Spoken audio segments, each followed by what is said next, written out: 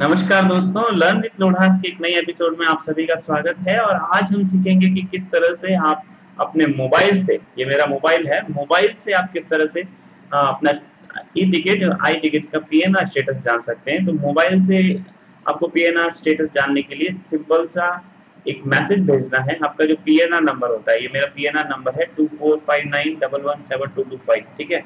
अगर मैं इस टिकट का पीएनआर स्टेटस जानना चाहता हूं तो मुझे अपने मोबाइल के मैसेज बॉक्स में जाके, मैं आपको मोबाइल दिखा देता हूं। ये मोबाइल जो है वो आप व्यू नहीं कर पाएंगे, लेकिन उसमें मैंने अपने मैसेज बॉक्स में इस पीएनआर नंबर को बिना कोई स्पेस के, बिना कोई कॉमा और बिना कुछ वर्ड टाइप किए, जस्ट ऑल डिजिट्स जो हैं इसके मैंने वो टाइप कर दिए हैं, 2459117225। और इसको मेरे को मैसेज कर देना है 139 रेल इंक्वायरी का एक नंबर है 139 पे मेरे को ये सेंड कर देना है एसएमएस, ठीक है। मैं एसएमएस को सेंड कर देता हूँ।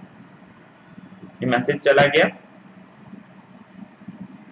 और कुछ ही क्षणों में आपको 1 या 2 मिनट में आपको वहां से इसका स्टेटस इंक्वायरी आ जाएगा।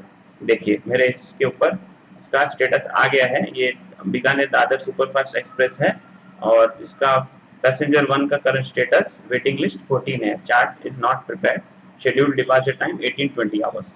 तो इस तरह से आप मोबाइल के माध्यम से कहीं पे भी आप खड़े हैं, आपके पास अगर पीएनआर नंबर है तो आप अपना पीएनआर स्टेटस जान सकते हैं। तो धन्यवाद दोस्तों ये ट्यूटोरियल देखने के लिए। अगर आपको ट्यूटोरियल अच्छा लगा तो आप हमारे चैनल को सब्सक्राइब कर सकते हैं इसी तरह के जो सिंपल टॉपिक्स के लिए। और अगर आप अकाउंटिंग से रिलेटेड, इनकम टैक्स से रिलेटेड, सर्विस टैक्स से रिलेटेड किसी तरह के ट्यूटोरियल्स के लिए हमारे चैनल को देखना चाहते हैं तो हमें सब्सक्राइब करिए।